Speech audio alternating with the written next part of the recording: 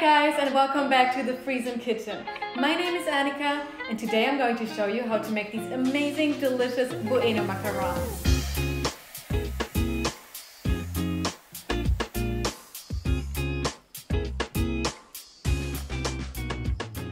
Are you as excited as I am?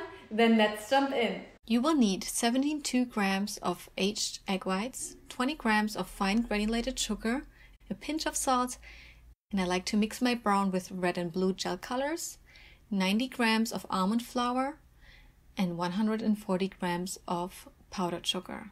We talked about our ingredients for the Macaron Shell. Now let's talk tools. We're going to need a spatula, a sieve, a piping bag with a round tip on the bottom, a food processor, a baking sheet with a template underneath a parchment paper. Now I'm going to combine the dry ingredients, the powdered sugar with the almond flour in my food processor.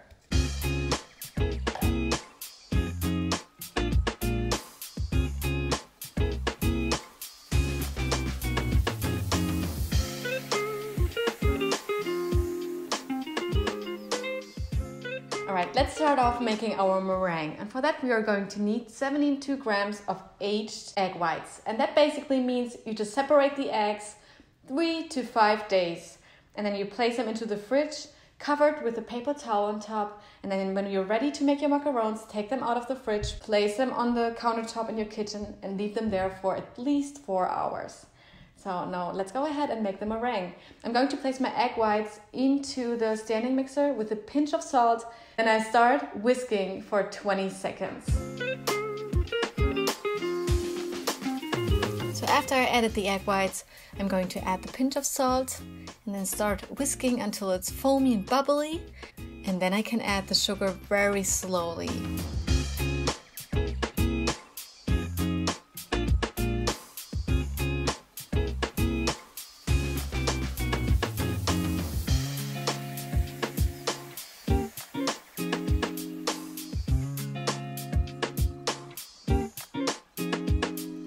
In between, I like to stop the mixer and scrape down the sides to make sure all the sugar is in there. And I stop the mixer to show you that this is the consistency we don't want to have.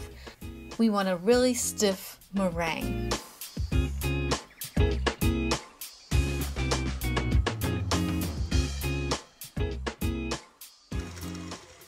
Alright, 2 minutes are over. So now you can see it's stuck in the whisk, and that's totally fine. It's glossy and it's looking perfect. So now we're going to add our gel food color. And I like to mix up the blue with the red to achieve the brown.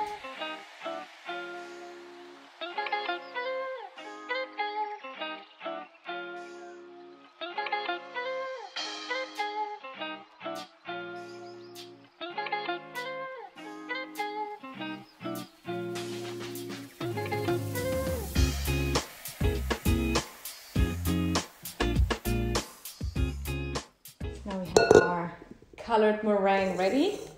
Now I'm just going to sift my dry ingredients into this bowl.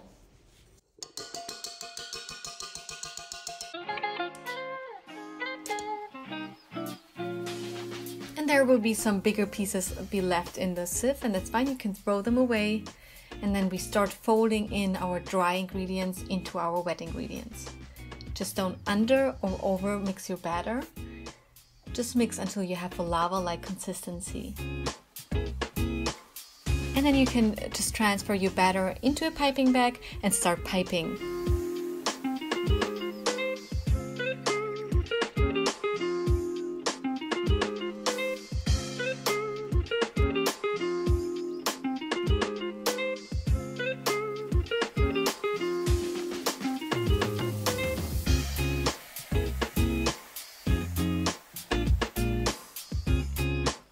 Once you're done piping, just drop the sheet over the countertop a couple times to release all the air bubbles. Then take a toothpick and just correct all the holes.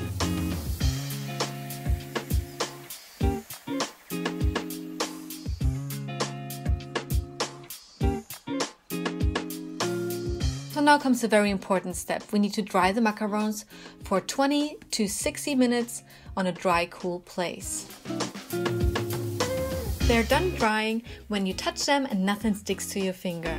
So now our macarons are ready to go into the oven.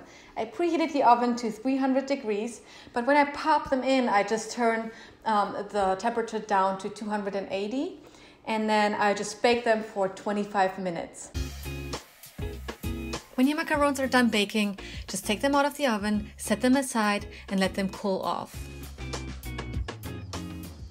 So while we're waiting for our macarons to cool off completely, we're going to make our amazing Bueno filling. If you follow me on Instagram, you know that Bueno is my favorite candy, and I'm so excited that they are now selling it in the US. For the Bueno Ganache filling, you're going to need 45 grams of bittersweet chocolate, 4 tablespoons of heavy cream, and 4 Bueno Bars. So this is very simple. I just add the chocolate into a saucepan along with the cream.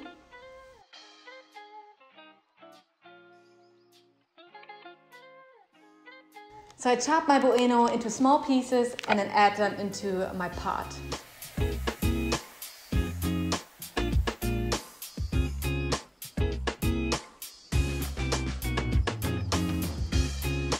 Now place your saucepan over low heat and melt it all together. Then set it aside and let it cool completely.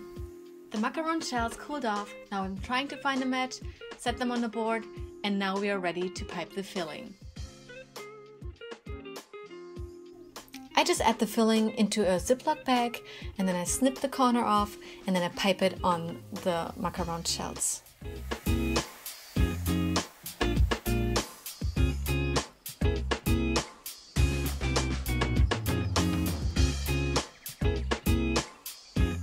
And then just sandwich them together.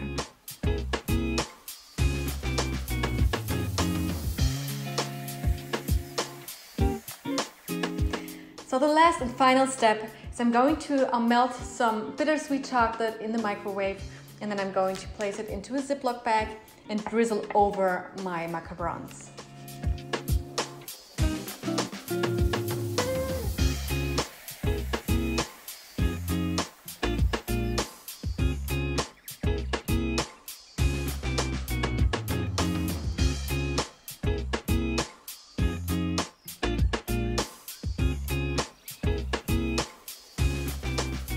The macarons are all done, and these are by far my favorite macarons. I hope you like this video. Please don't forget to subscribe to my channel and give this video a thumbs up. I'm looking forward to see you next time. Bye!